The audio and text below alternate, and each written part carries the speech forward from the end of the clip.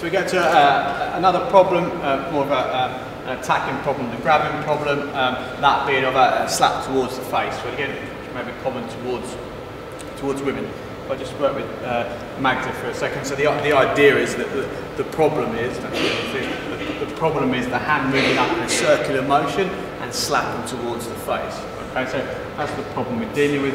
Magda will just relatively slowly demonstrate the issue. We're going to start with the hands up, so as if she was basically in a position to say, I don't want trouble. We worked on that earlier. So the idea is I swing towards her hand, boom, boom, and she hits towards my face. So what is happening? Do it once more. Again, go, boom, boom. So the idea is that as I swing my hand, she's using the whole of her forearm to deflect the problem.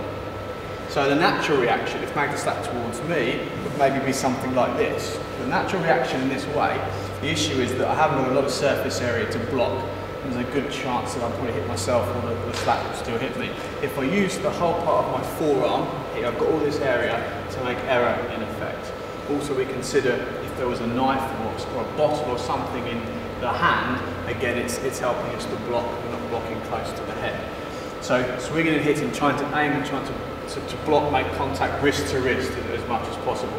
Also what Magda's doing, if you notice, is she hides her head. So she's tucking her head down. Imagine there was something in the hand and that object would move and hopefully miss her head.